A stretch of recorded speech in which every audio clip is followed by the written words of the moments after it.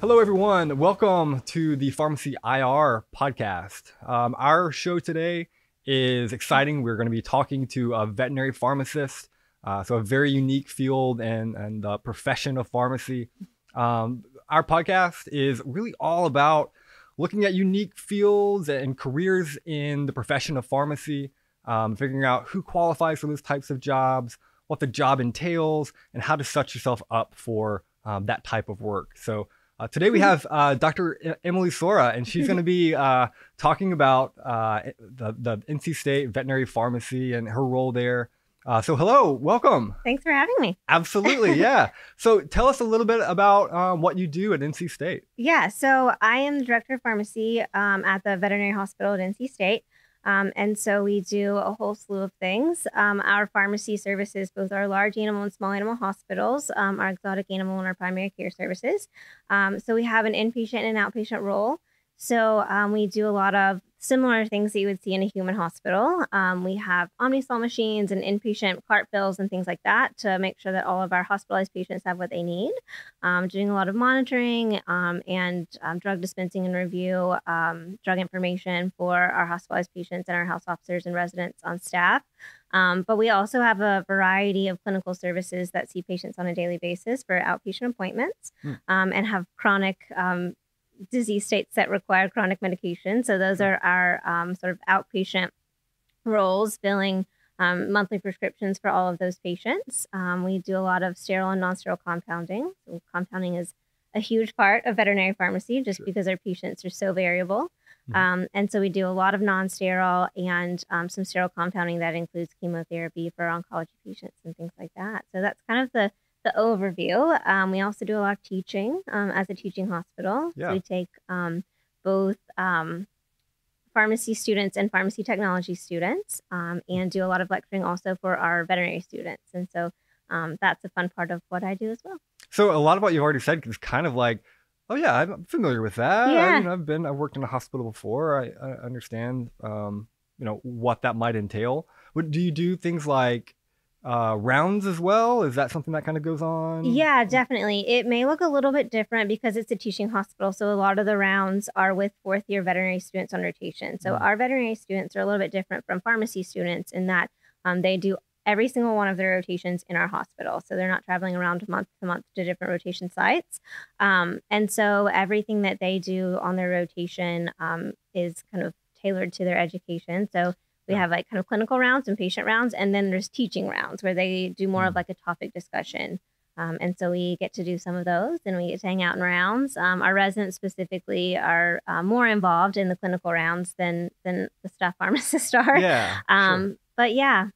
Cool. So what led you kind of down this path? Like what sparked your interest in veterinary pharmacy? That's a good question. I would think most people that end up in veterinary pharmacy will tell you that they wanted to be a veterinarian, but I never had aspirations to be a veterinarian. I really just felt kind of at home. Like it presented itself as an option to me vaguely and randomly as a first-year pharmacy student. My goal was to go to pharmacy school and then go work in a hospital. I was just going to be clinical and be a hospital pharmacist. But it kind of like randomly appeared, and then I'd spent some time in Raleigh and learned about veterinary pharmacy at NC State. And the more I pursued it, the more I kind of loved it. It was a way to be a specialist, but not really kind of specialize in one particular clinical area, and instead specialize in a patient population, which was very drastically different. Yeah, I mean, it's a specialty, but then within that specialty, you've got all the other specialties. Yeah, exactly. Yeah. And then not only that, but you have like a bunch of different species.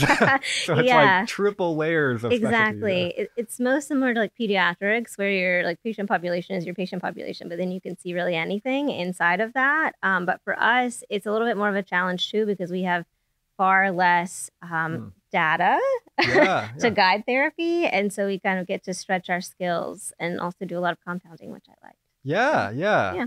Compounding is, I remember Mithan Patel, who works with you, I believe when he did his residency, he made some kind of compound with gummy worms or chickens or something. And I always thought that sounded so cool. Yeah, and it's not that different than just making like troches or any other thing. We just use like an oral syringe as a as a mold, and we flavor them with, I think most of our chickens like peppermint, but we've used like mealworms and other things like that. And yeah, that's unexpected. Yeah. But, yeah. Man, those chickens have got it pretty good. Yeah. Yeah. What's the most unique compound you've made for an animal? Well, the gummy worms are definitely unique. Sometimes it's not the actual compound that's unique. It's like what we're using it for. So we've made allopurinol capsules for sharks with gout. So like the capsule's not that unique, but treating sharks for gout is cool. Yeah. There are recipes out there for suppositories for elephants that use a 60cc syringe casing as a mold. So they're like really big suppositories. Wow. So yeah, there's some stuff like that. We commonly do like fluoronic gels, things like that, poloxamers. We do a poloxamer bandage that like you puff it onto a moist kind of lesion and it creates a waterproof barrier. And that's really important because our patients like to lick. Yeah. Oh, So, sure, yeah. sure.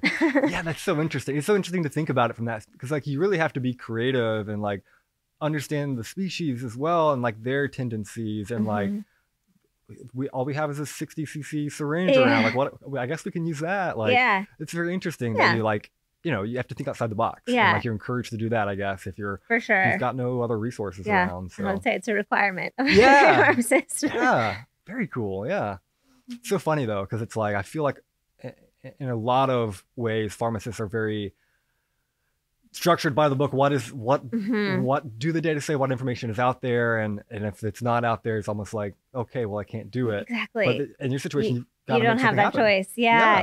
And that's a struggle, I think. And the skill that I had to build as a veterinary pharmacist to just kind of let go of some of that and just trust and use best knowledge out there. And extra label use is definitely necessary. Sure. So I guess that kind of brings you back to like the type of student pharmacist or new grad who would like to kind of pursue something different and maybe veterinary pharmacy. Like, it sounds like having a creative kind of mindset is certainly beneficial. What are other aspects to that would be beneficial for someone who's pursuing or wants to pursue veterinary pharmacy? Yeah. So someone with problem-solving skills for sure. And that kind of goes hand in hand with the creativity. But then there's also cases where like we don't have the benefit of insurance in our patients. And so a lot of times our biggest barrier is just financial. And so being able to like provide some sort of therapeutic within a budget or other sort of problem solving. So that is definitely something that is a requirement. Someone who likes to continue to learn. And is good at research and drug information, like you guys. So yeah, I mean, that's critical. So that's our residents actually run drug information center inside of our hospital, and it's not nearly as sophisticated as this one. But it is a skill that they learn to develop in their time.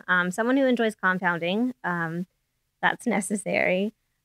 Someone who is in tune with legal regulations and staying on top of that, just because it is one thing to pass your MPJE and then another thing to be aware and abide by all of the additional regulations that apply to veterinary medicine in addition to pharmacy. How different how different would you say is like MPJE law compared to like vet laws? I mean, I would say, it's definitely different in terms of content. So like there's a lot of stuff that it would be legal veterinary medicine stuff that we don't really come into contact with, but there is some overlap. So like compounding for veterinary patients is more regulated because we deal with food animals and drug approval and things like that. So compounding from API or bulk drug substances is something that we do very commonly in human medicine, but is legally and technically not legal in veterinary medicine. FDA is just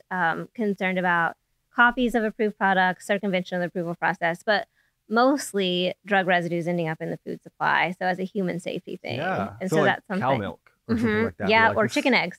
Or honey from honeybees. Is this a drug that appears on the banned list to use in food animals or food producing animals? And just being aware of those and things like that. Yeah, interesting. Very cool.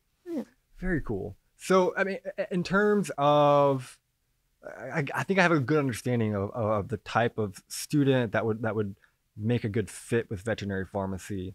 What can folks do to kind of prepare themselves for that type of role? Like, what would be experiences? I guess obviously working in a veterinary pharmacy would be great, but anything else that they can do to kind of prepare themselves for success or potentially residency in veterinary pharmacy?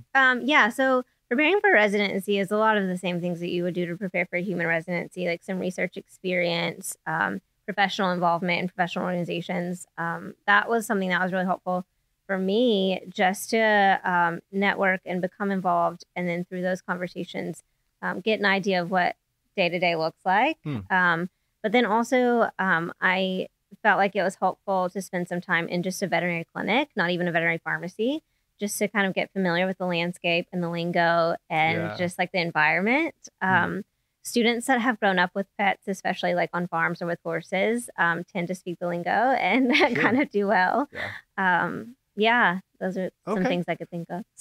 So it doesn't sound like it's a definite no when you're looking at folks that are thinking about residency and don't necessarily have veterinary pharmacy experience at that. Obviously, it helps. For sure. It definitely helps. But I think what helps the most is to help the student determine if it's a good fit for them, as opposed to preparing for residency. Our fourth year rotation in our residency is a little bit different from human specialties because veterinary pharmacy is not part of required curriculum. And so most of our fourth year students come to us with very little experience in veterinary medicine. And so we're starting at a different point. And I see the residencies kind of in the same way. Like you've learned all of the pharmacology and you're a proficient pharmacist, and it's learning how to apply that to animal patients. What do you think is the most challenging thing for students to kind of get, or like new hires to get, that's like, in these species we do the exact opposite of what we would do in a human, or something like that? What's the most like eye-opening like difference that you notice? I think probably just the way that we use drugs, because probably 90% of what we use are human drugs, and we're using them off-label, just because they're not labeled for animals. The indications aren't necessarily different all the time. Some of the drugs we use, we may no longer use in humans because we have better options in humans, things like that.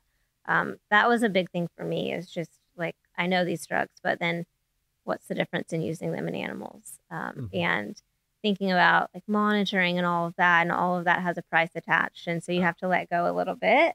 Sure. But yeah.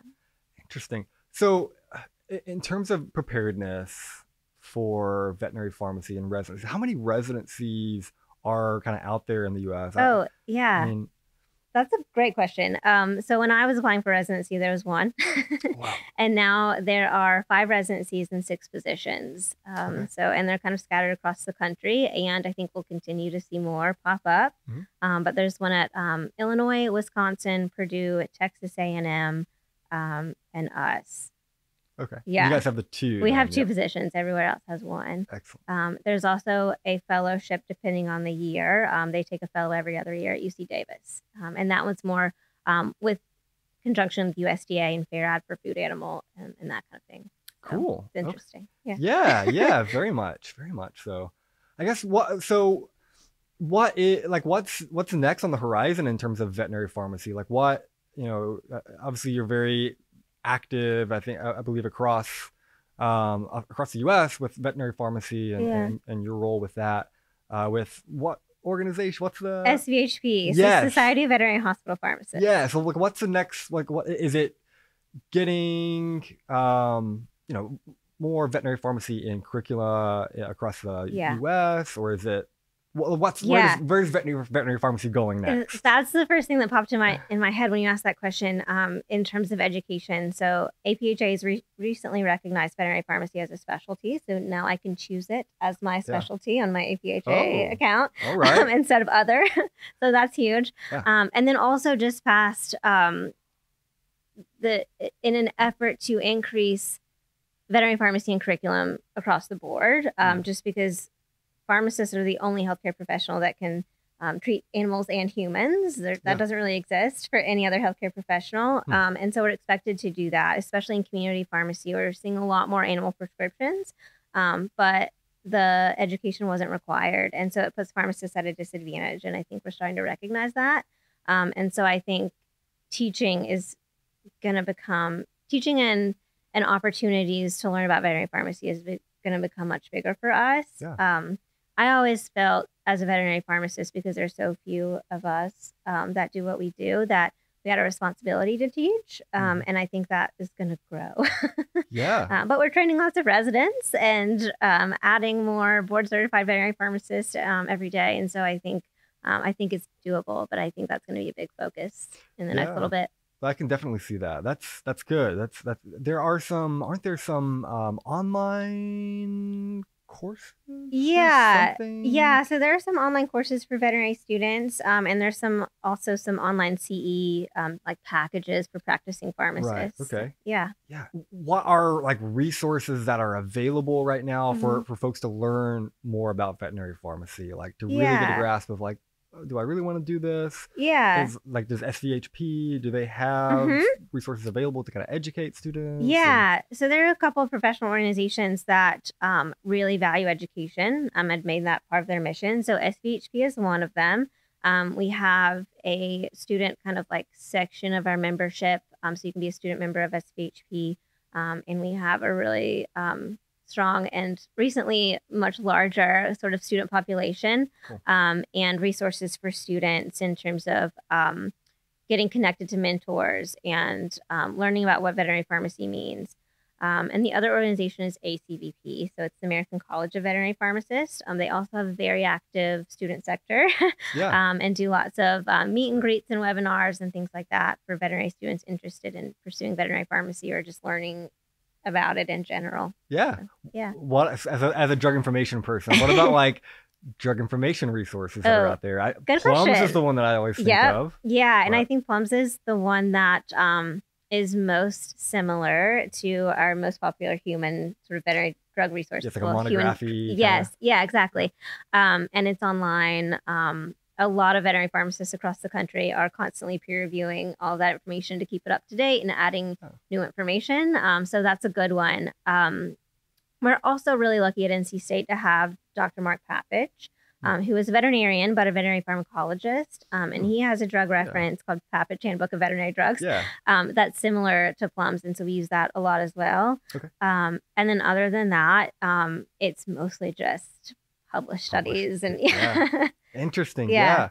I know that's got to make it pretty challenging. I mean, you're doing a lot of PubMed searching, and I mean, at least like, I imagine most of the data that you're using are pre-clinical studies for humans, I imagine. I thought that too. And I use that sometimes, but it's not nearly as prevalent. It's like that sort of like drug study, like lab mice kind of research. It's not something that I use nearly as much as I thought I would. Yeah. Mostly just because it doesn't always apply to different species and the pathophysiology is different. Sure. And so sometimes I find it easier to consider that and how the drug is metabolized and in different GI systems and what we would consider. And a lot of times what we're doing is compounding. And so a pharmacist already has a compounding background to know how to come up with a formulation, determine beyond use stating and stability and things like that. And so we can use that as well in terms of just compounding data. Yeah, interesting. Yeah, that's so, I mean, but I guess that there are like whale studies out there or shark studies somewhere. There are a few, but there's certainly not many. Just not enough to really like be like, I guess I'll go to PubMed and, 1 out of 99 times you'll find something. Yeah. Interesting. Yeah. Very cool. So it's very application based. I mean, you need to be able to apply the knowledge that you have with the drugs and how they affect the body. You've got to be interested in compounding. And interesting. Very cool. Anything else that you want to say to the world before we close up shop? What else would I say? No, I mean, we've talked about the teaching and the preparation and what a day-to-day looks like. I think within veterinary pharmacy, a lot of people still can specialize, which is maybe something else that we'll see down the road in the future. We have one pharmacist who's actually a Campbell graduate who did a residency with us and now is our like exclusively large animal pharmacist. So she does equine and farm animal specifically. And so we rely on her pretty heavily for that hospital. Another thing that future veterinary pharmacists might be interested in is compounding specifically. So in a compounding pharmacy that acts more like the community version of a veterinary pharmacist. Sure. And then, the teaching, anyone interested in industry could learn a lot from veterinary pharmacy for the reasons that you're saying, like animal drug studies, but then animal use in human drug studies and things like that. And so through like NIH has veterinary pharmacists, and then all of our drug companies could have veterinary pharmacists on staff. And then regulatory bodies. So FDA has a Center for Veterinary Medicine. So veterinary pharmacists are at FDA. And so there's kind of a variety of, specialties within veterinary pharmacy, but also just practice sites. Yeah. So, well, that's so interesting to hear about in terms of like just, it seems like there are growing opportunities for veterinary pharmacy, and really interesting to see like the amount of compounding that you guys are doing too, in terms of like the importance with that. I should have guessed that would be a major thing, but I'm not sure why it didn't necessarily come to mind as like one of the major components, but certainly I can see that. Yeah, I mean, we don't really think about it as much in human medicine, but for us, it's most of the time, not most of the time, sometimes the only option that we have. Yeah, that's great. Well, thank you so much for coming on today. No, thank you. I enjoy learning about veterinary pharmacy and getting to know you and speaking with you. So yeah, this was fun. Yeah, absolutely. So that's all for today's show. We will see you next time on the Pharmacy IR podcast.